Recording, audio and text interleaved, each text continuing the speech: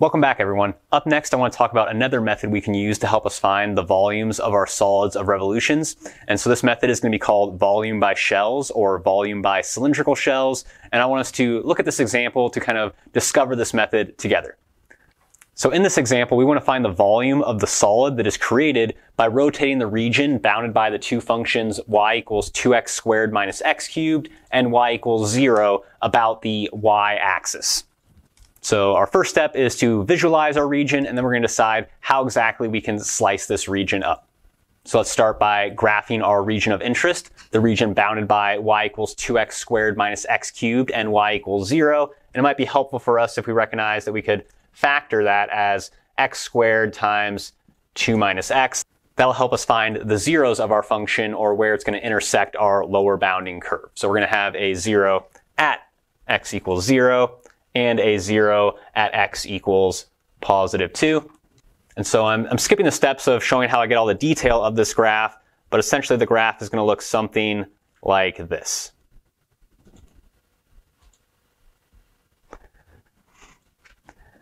And so in between these two curves is our region of interest. Now we're going to rotate our region around the y-axis, and that is going to generate our solid object that we are trying to find the volume of. And so now if we try to visualize what the solid is going to look like as we rotate our region around the y-axis, we see that we're going to end up with some kind of curved bowl-like shape with a very flat bottom. So we will find the volume of the solid by using our new shell method. But before we discuss this new shell method, let's go ahead and try to approach it with our previous disk and washer method to see why that method is going to fail us, or at least be really, really hard to use here.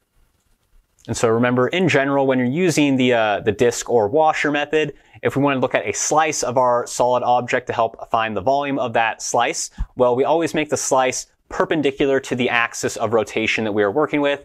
So here our axis of rotation is the y-axis, or a vertical axis of rotation. So the disk or washer method, we want to take a perpendicular slice to our axis of rotation, so that'll be a horizontal slice. So let's go ahead and try to think of what is a horizontal slice of this object going to look like.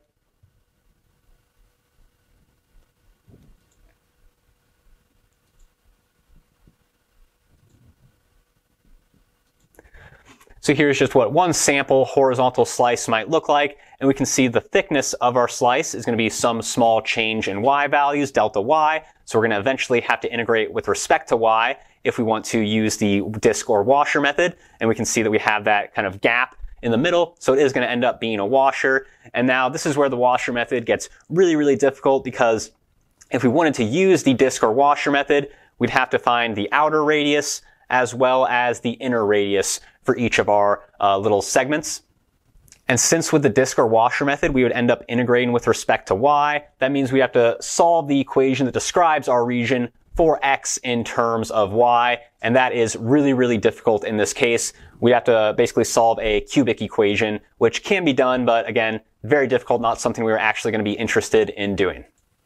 So the disk or washer method seems a bit too difficult for this problem. That doesn't mean we're going to give up. Instead, we're going to develop a new approach, the approach that we call volume by shells or volume by cylindrical shells. So one observation that I'd like us to make together that I think will make understanding the concept of the shell method a bit easier is kind of an alternative way of how we created this washer in pink that I drew in here. So the way I described obtaining this washer from our solid of interest was, well, first we spun the entire region around our axis of rotation, created the solid, and then took a horizontal slice out of our solid, thought about pulling that slice out and looking at it on its own. And that is one way to view our washer. Another way to think about creating our washer is, well, we talked about finding the area of regions. And while talking about how to find or approximate the area of regions, we talked about using kind of vertical slices or horizontal slices, and the difference that made was integrating with respect to x or y. And we're going to do something kind of similar here for the shell method. So we can think of the washer method as we made a bunch of approximating horizontal strips and approximated those areas with rectangles. Then we rotate each of those horizontal rectangles around our axis of rotation, and that's creating our disk or washer. But we could have also approximated the area of our region using vertical strips, vertical pieces, and vertical rectangles. So the next step in the process is basically the same as what we were just doing or discussing with the washer method.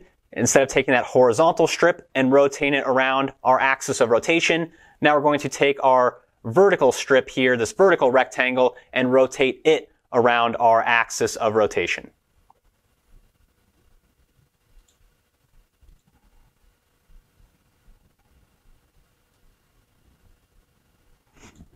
And so what happens when we take this horizontal rectangle and rotate it around this vertical y-axis is it doesn't create a disc or a washer. Instead, it creates a hollow cylinder, or what we call a cylindrical shell.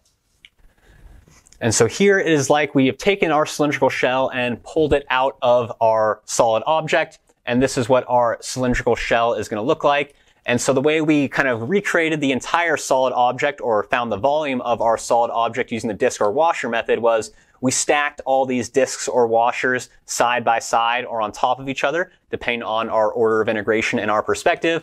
Well, with these cylindrical shells, we're going to do something slightly different. Instead of stacking them on top of each other or side by side, all of our cylindrical shells are going to be interfitting, and we're going to be able to kind of put them inside of each other to recreate our solid object. All right, so maybe let's just draw in a second shell here next to our first one and kind of see how this interfitting stacking would end up occurring. And so let's take a second region. Again, we're using a little vertical strip here. This time I'm going to do it in green so we can really see that difference.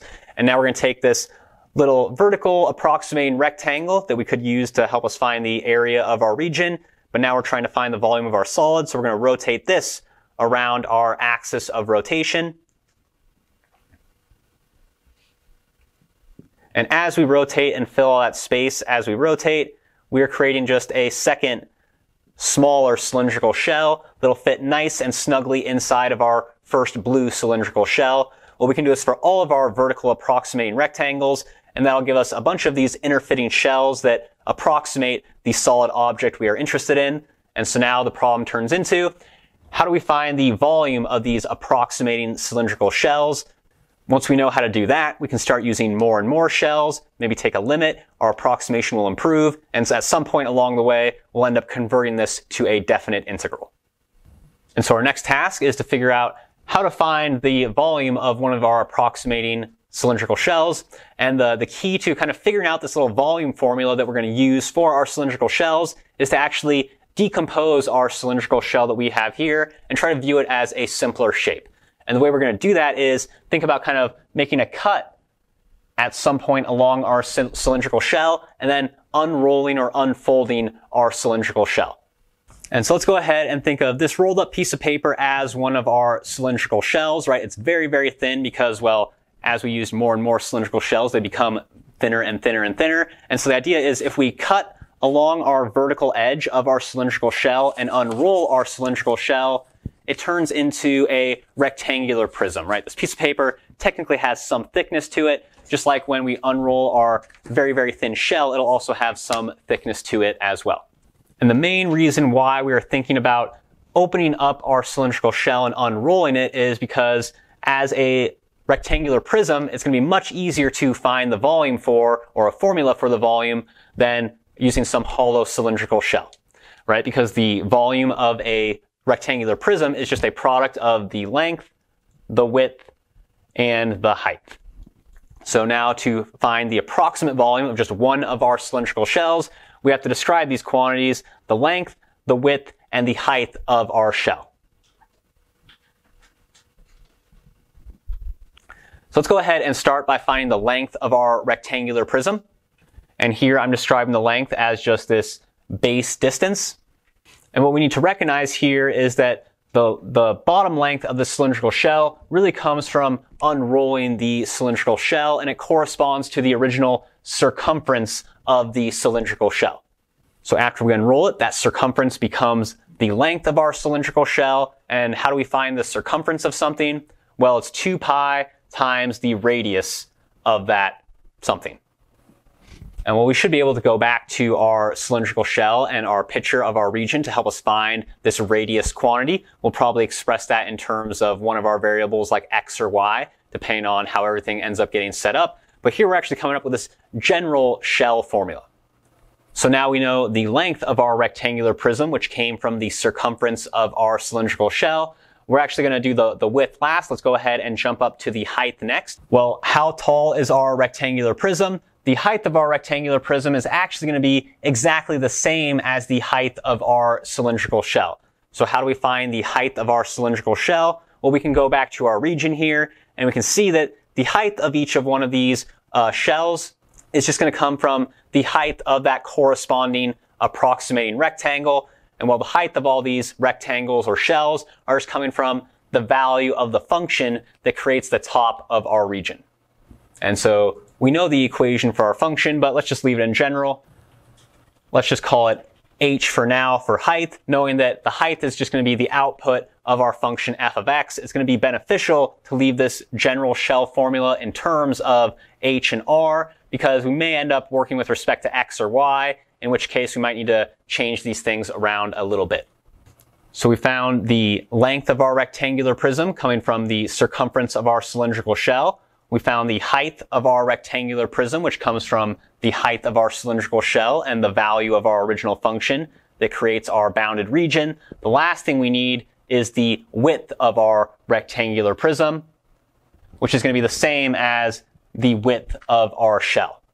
Well, what is the width of our shell going to be? Well, this is going to depend on if we're using a vertical approximating strip or a horizontal approximating strip, similar to how we figured that out with the disc or washer method. And well, in this setup, it looks like we're going to be using a vertical strip with a small thickness in the x direction, so that would end up being a delta x, but for our general formula, we're just going to leave that as delta r. It's actually some small change in the radii between the kind of inner cylinder and the outer cylinder. All right, this general volume formula for a cylindrical shell is going to be really important to remember and keep off to the side, because it's going to be what we revisit for each of these problems where we try to find a volume using the shell method. And so now let's be less general with this formula and start making it work for our specific example. So in our example, what is the volume of just one of our approximating shells going to be? Let's maybe kind of focus on this blue one as our reference point. Well, it's going to be 2 pi times the radius of that shell. So what is the radius of the shell? The radius of our shell is just going to be the distance from the axis of rotation to our shell itself, or in this case, to our approximating rectangle. So I said we're using that blue rectangle as our reference for the setup, and so our radius is that horizontal distance from the axis of rotation to the shell itself. And well, this horizontal distance is going to be described by the x value that corresponds to our shell or our approximating rectangle. So our radius value is just x. It has to be x because it's going to vary as we move throughout our region and use these different approximating rectangles.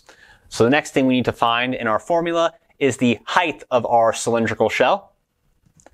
And well, the height of our cylindrical shell is going to come from the height of our approximating rectangle, which is just going to be given by the output of our function at the corresponding input.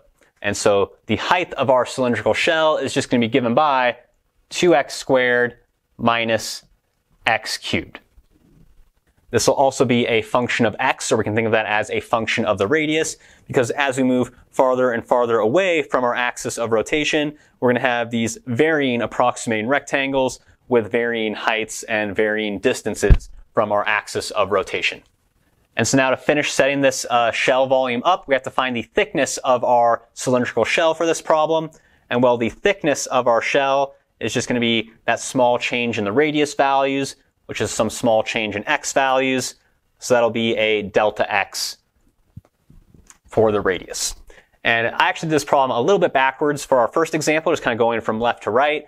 Most of the time, what I actually start with finding is when I'm referencing this volume of a shell formula, I first find the thickness, delta r, because that'll tell me how I'm going to set or write everything else up, right? So what I mean by that is we recognize that our thickness is a delta x, some small change in x values or horizontal values. So that means we're going to want to express all these other quantities like the height and the radius in terms of x. It's basically telling us what we're going to integrate with respect to eventually, and that's going to be x.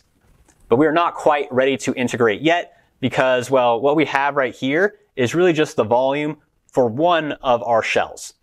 Right, we would take the volume of this blue shell, add it to the volume of this green shell, as well as create a bunch of other shells and add all their volumes together. But now we have a quick way of finding the volume of each of those shells.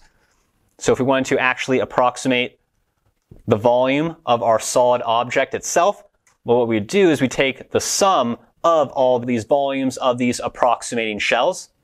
So we're taking the sum of the volume of all these approximating shells, add those together, and that'll give us the approximate volume of our solid object of interest. And so let's say we're using n shells to begin with. That'll give us an approximation, and we'll talk about improving our approximation in just a second.